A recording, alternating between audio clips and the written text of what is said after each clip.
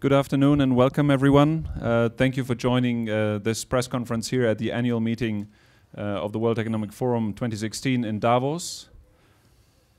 This press conference is dedicated to the launch of the 1 billion coalition. I hear it's the 1 billion coalition, and it's indeed an important point. And you can see with the diversity of this panel that the first step for this coalition has already been done. Without further ado, let me introduce my panel to you today. I'm joined to my immediate left by El-Haj Assi, the Secretary General of the International Federation of Red Cross and Red Crescent Societies, based in Geneva.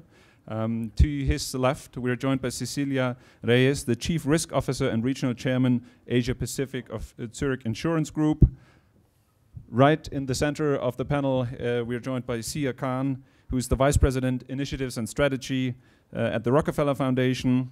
And all the way down to the line of the panel, we are joined by Anthony Lake, who's the Executive Director of the United Nations Children Fund, or UNICEF, as you know it. We are also hopeful that we will later be joined by Ertharin Cousin, the Executive Director of United Nations World Food Programme.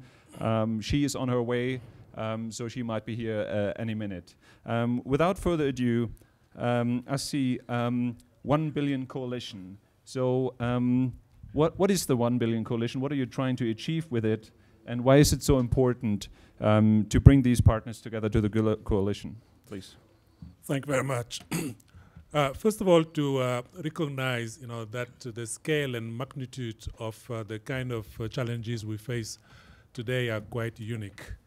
I think we have unprecedented number, of people in situations of vulnerability today. Unprecedented numbers of people on the move. Some even affirming that we've never seen anything like that since the Second World War.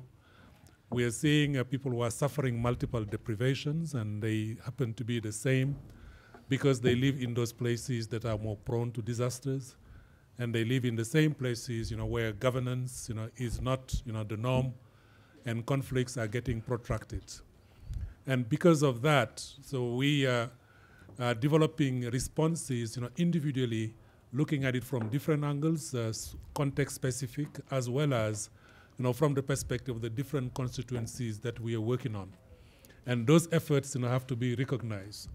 And it's being recognition of those efforts that we think we should go for a coalition that validates all the work which is being done by so many partners. And I'm so pleased to be joined, by those who are on the front line and leading those response from a development perspective, from an emergency and humanitarian point of view, realizing throughout our journey that those lines are getting blurrier and blurrier. We need to not only do that effectively, but we need to do it on the long term. That requires a long-term engagement, but we need to do it also at a scale where it matters, hence the billion. So we do believe, and we are really strongly, motivated, by the commitment that we are seeing, by all the elan of solidarity that it is being expressed here, that if we join our forces, and to use, some Davos words here, then if a capital of 1 billion, there are so many that could, claim a share, of it and contributing into, reaching that goal. That's why we want to see a platform of partnership, a platform of mutual learning, a platform of mutual support, a platform also where we can consolidate and preserve the gains that we've made so far and link it, to the other very important goals, that we all have agreed on at an international level and project ourselves in a sustainable manner in the future. So I'm very pleased to commit the International Federation of 190 national societies in the world, 17 million volunteers on the ground, to work hand in hand, with the leaders that are joining us here today, and the many more out there that we hope, will be finding this platform attractive enough to bring, their contribution to it. Thank you very much, Assi. Cecilia, over to you. Just last week, the World Economic Forum, in partnership with Zurich, launched the Global Risk Report. So risk and resilience, building resilience, are clearly on the top of your agenda. I understand also that you are one of the first movers, so to speak, from the private sector to join this coalition. Tell us a bit what you're doing to build resilience and why you're joining this coalition. Thank you very much. Well, the private sector has an important role to play to promote resilience around the world. So Zurich can provide its own resources, its unique skills and expertise to help the most vulnerable in the world, but we know that it's not enough. It's not enough to move the needle. So we therefore look to collaboration with organizations with complementary skills and expertise to bring to the table. And a very concrete example of this work happening right in the front lines is the Zurich Flood Resilience Program, where Zurich looks to invest 50 million in the first 5 years of this program to enhance resilience to floods at the community level. So this is very much in line with the thinking of the 1 Billion Coalition. The Zurich Flood Resilience Program brings together the skills and expertise of a variety of players to provide a holistic framework to tackle the flood risk.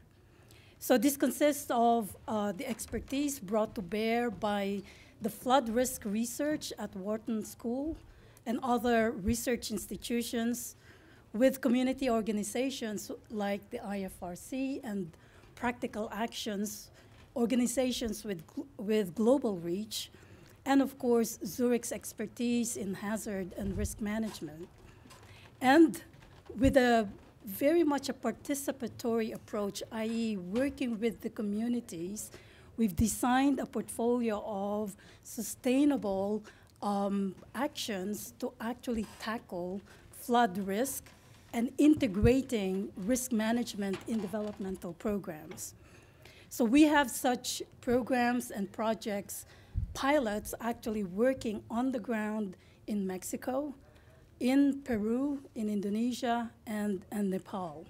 And we seek to demonstrate that benefits of pre-event risk reduction very much outweighs the post-event disaster relief.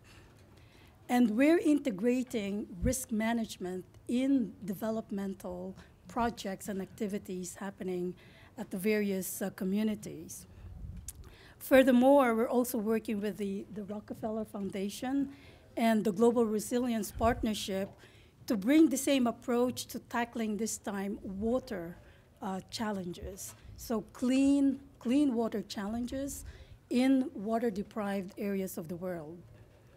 And then finally, of course, Zurich is a large institutional investor. So we own and manage $200 billion of our own investments. And in fact, the whole insurance industry collectively owns and manages $24 trillion of assets. And there is a very important role to play for private capital and capital market solutions to tackling such global challenges. So through responsible investments, we find solutions to community challenges. So we're, for example, one of the biggest investors in green bonds. We invest in private equity impact investments through microinsurance, microfinance to promote financial inclusiveness in these communities. So in short, we really need collaboration and partnership. In fact, this is what we call a coalition to provide at-scale solutions to such global, large-scale challenges that we face. Thank you very much, Cecilia.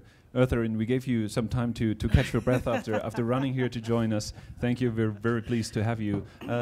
Let's go over to you. The World Food Programme is often seen as an organization that responds to disasters that are already happening. What is your perspective on resilience, and why are you active in building resilience? Well, let me say that we still must respond when conflicts and shocks occur to ensure that we save lives and that no one goes hungry. But we also, as has been stated, must begin to perform the work that will provide the opportunity for us to create food systems that ensure nutritious food to all people. And when I say all people, I'm talking about the 80 million people that we would normally serve with food, with food assistance, those people should have access to food in their communities based upon the development of agricultural value chains that support the ability for farmers to not only grow food, but to sell enough so that everyone in their communities can purchase food at a reasonable amount.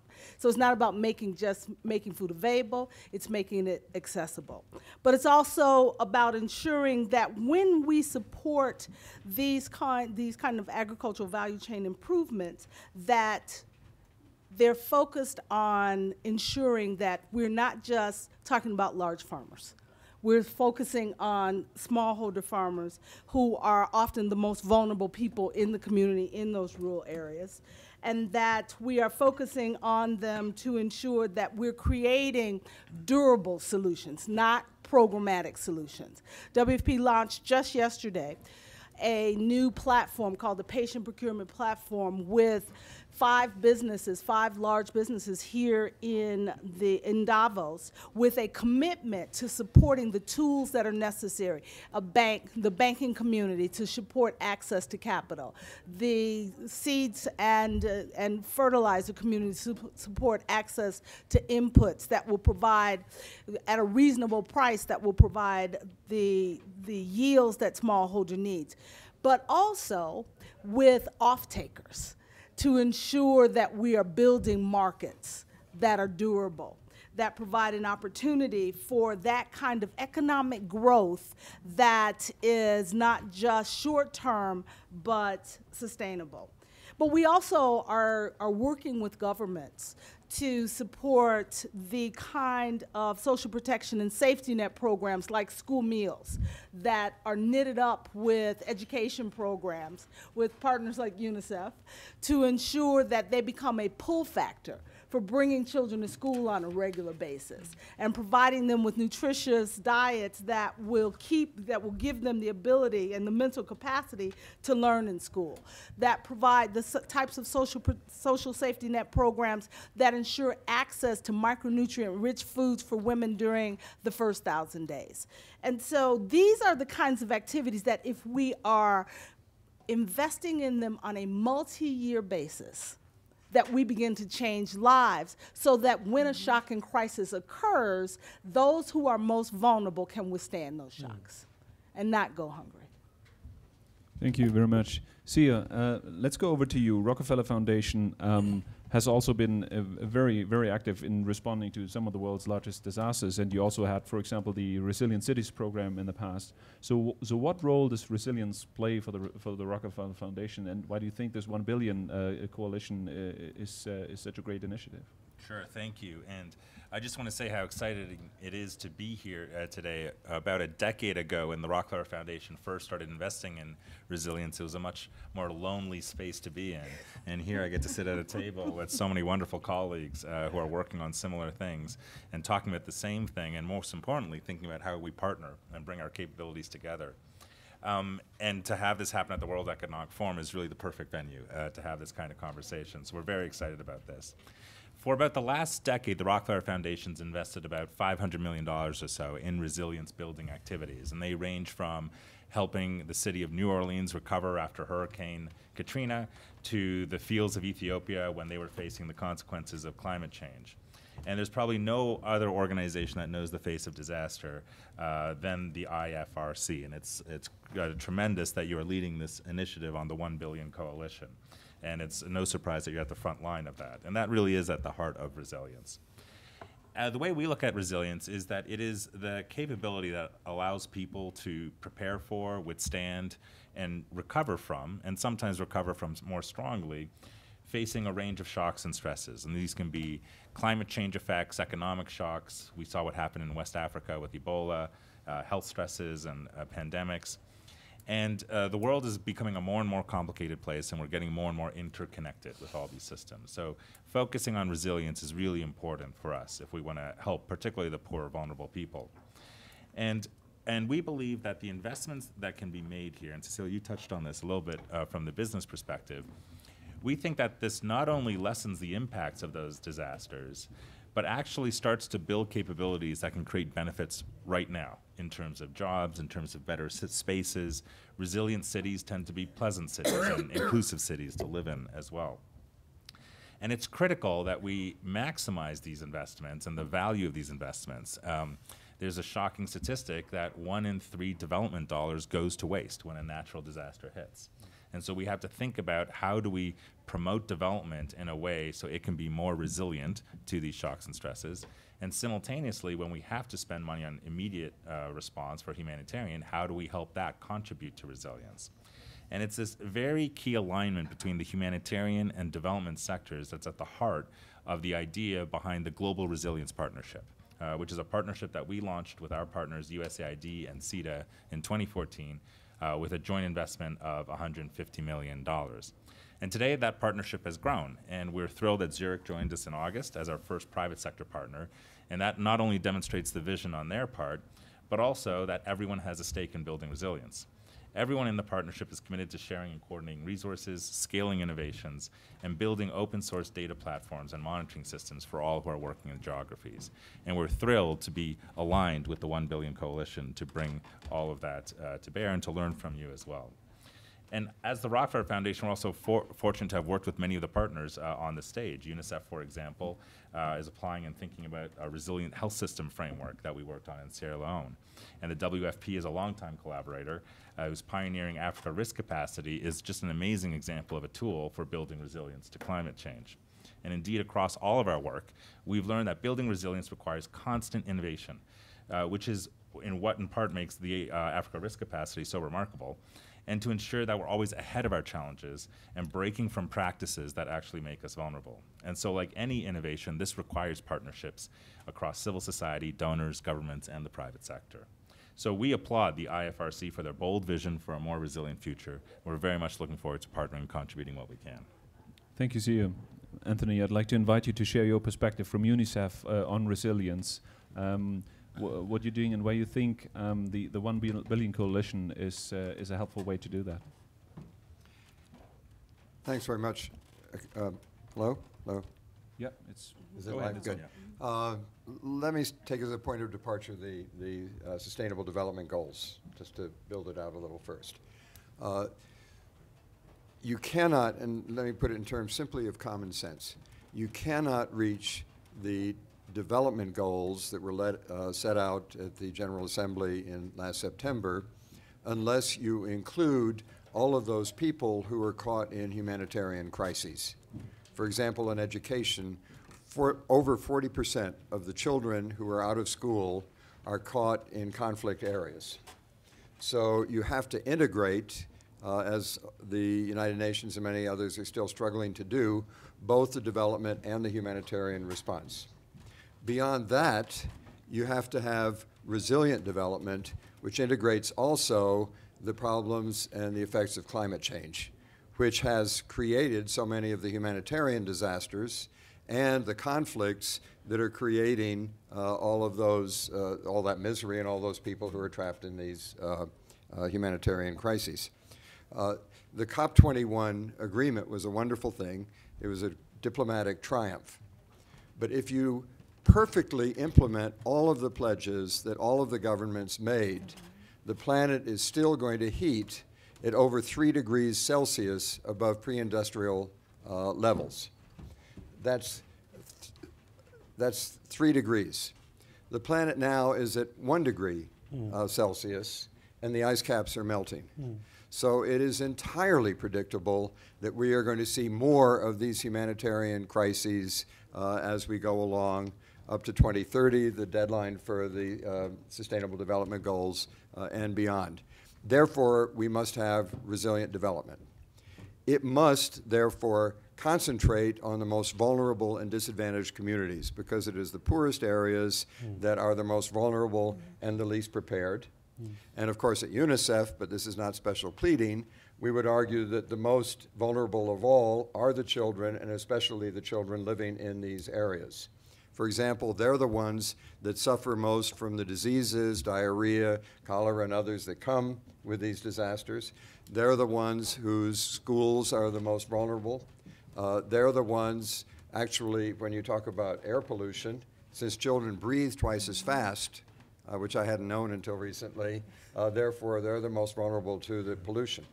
So we have to concentrate on integrating climate change, humanitarian responses, development work all together as we go forward, or we have no chance of reaching the Sustainable Development Goals. And more importantly, we have no chance of helping all of these children and adults who are so at risk. Therefore, we think the 1 Billion Coalition is a tremendous idea, and particularly the way it focuses on communities as well as nations, because this battle will be fought in building sustainable and resilient development at the community level. As I saw, for example, when I visited Tonagawa a couple of years ago, a repeat visit. I was there just after the tsunami, and then in Japan, and then I was there a year later, and I could see how they were rebuilding in a very resilient way, and the youth were putting up markers to show where the high water mark was so that you could go there, et cetera, et cetera. That's the kind of local action that the 1 Billion Coalition is talking about, focusing on, and we're very proud to be a supporter of it. Thank you, Anthony. Asi, let me go back to you. We have people on the panel here who are kind of leading the effort in resilience, so huge experts on the topic. But to have the 1 Billion Coalition together, to have 1 billion acts of resilience, how can people join? How can the people here in Davos, the CEOs, the heads of state, the ministers, how can they support the coalition? But also, how can the people watching the live stream join the coalition as individuals? I think the people who are here are leaders in their own right, in the design and implementers of their own programs, but they are also conveners of large, partnerships. UNICEF, a convener of large partnerships, around children, but also around issues that matter to children, from nutrition, to education, to protection of children, and all those aspects. They constitute a network of a community of carers that are contributing to the same goal. We heard, WFP, designing and implementing program in its own right, but reaching out to the private sector and also having out there a large network of partners and partnerships. The same can be said about the Rockefeller Foundation, Zurich Insurance, and as well as the IFRC. That's why we think that, not only are we offering our own contribution to it, but we are offering also our partnership. And we do believe that that platform will give us the critical mass that will go to the B word. The 1 billion is really to communicate the scale and the magnitude, that we would like to reach. We could take 2 billion too. That is absolutely fine. But let's get out of the M word to the B word, to engage, in the longer term, so that we start, making a difference, in the lives, of the so many who are suffering the multiple deprivation, and reinforce the very strong message, of Mr. Lake, that unless we walk the last and extra mile to the hardest to reach and the most vulnerable, we will not, get there. And we also commit to accompany, those who are in the same path to reach, those hardest to reach. Thank you very much. I think this was a very powerful call for action for everyone here and around the world. Thank you very much. I know, mindful of your full schedule, we're almost at the end of this press conferences. Let's see if there are any questions on the floor. We have a microphone. If there are no questions, it's my honor to thank you very much for joining us here. 1 Billion Coalition. Check it out on Twitter, check it out on the websites. You will also find information on it on the World Economic Forum's website. I see we do have a question there. Can we get the microphone over to the lady there, please? Thank you very much. Thank you. I'm from Nikkei Group. Nikkei Plus 10 is the title of our show. And I'm from Japan. My name is Maoko Kotani. I've met you, Miss Cousin. It's very nice to see you again. My question is, this annual meeting's major theme is about the fourth industrial revolution. And plus, they have major 5 themes. Well, on top of that, what I was going to ask was about the about this. One of the major theme is about the large scale of involuntary migration, which means that there are thousands of people moving out from their country, and of course the children are involved as well. And so I was wondering how that would affect your organization, and I would like to know what we can do for that. Thank you very much. So the question, how can we provide resilience, or how can we make these especially vulnerable communities more resilient? Any volunteers to answer that one? Anthony, you want to? Oh, sorry. Unfortunately, if you look at all of the trends, I think we have to assume that this is not a temporary phenomenon, the huge refugee and migrant flows, that this is something the world is going to have to work on. And that is why I certainly, and I think all of us here, certainly welcome all the attention to this issue about how the world can cope with it. And remember, it's not just Europe, but a majority of the refugees, internally displaced people, and migrants are in developing countries. So this is a phenomenon we have to deal with, and we have to deal with it also at its root causes, which brings us back to the point about the importance of resilient development. So in all the ways that we've been talking about, we can no longer put disaster risk reduction in one box and humanitarian responses in another box and development in another box, but we all have to not only act in a more coherent way, but before action you have to think in a more coherent way about seeing all of this whole. And to reiterate, it begins at the community level, and that is why something as broad and deep as the 1 Billion Coalition is so important, not just in its actions, but in helping us to think about this problem in a different way. Can I just add on to that? And I agree with everything Tony said. And in very basic terms, another set of words for resilience is providing people with hope and opportunity. Giving people the ability to know that when the shocks come, because it's not if, it's when they come, when you're the poorest and most vulnerable, that you have the ability to move past that shock, to endure that shock. And that requires that we invest in the jobs, the education, the access to nutritious food all year round for all people. We committed to a universal agenda, and we must acknowledge that that requires us, as been stated, to reach the furthest behind first. And these are the kinds of actions that will make a difference for those that we serve. Could I add one point to come back to, and I lose track of which industrial revolution we're talking about. Perhaps it's a question of my age, since I think I was born before the first. But anyway, one of the ways that things that we have to emphasize as we respond to this is innovation, and especially taking advantage of the revolution in communications technologies. So, for example, one of the things you need to know at the community level is what are the problems in the community, who knows better than the people in the community, and to hear from them. We began a few years ago using SMS texting, something called U-Report. Began in Uganda. I believe you were involved, in fact. He is a refugee from UNICEF, for full disclosure. And through it, it began in Uganda. Now it's spread to 15, 16 or more countries. We have 1.5 million youth who are reporting from their communities on conditions of various kinds, including environmental conditions.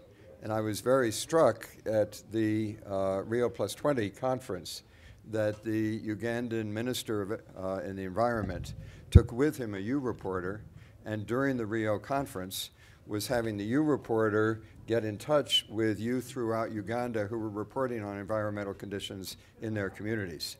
So if we're going to have a community-based approach, we can use technologies like rapid SMS texting to not only know what's going on in the communities, but then also to reach out to the communities to help them at a technical level even prepare themselves for their future. Thank you very much. It's the fourth industrial revolution, but hopefully we're losing track of counting because so many people are joining the 1 billion coalition. Thank you very much for all your insights. I think this was a great panel. Thank you very much. Thank you for watching. Thank you. Thank you.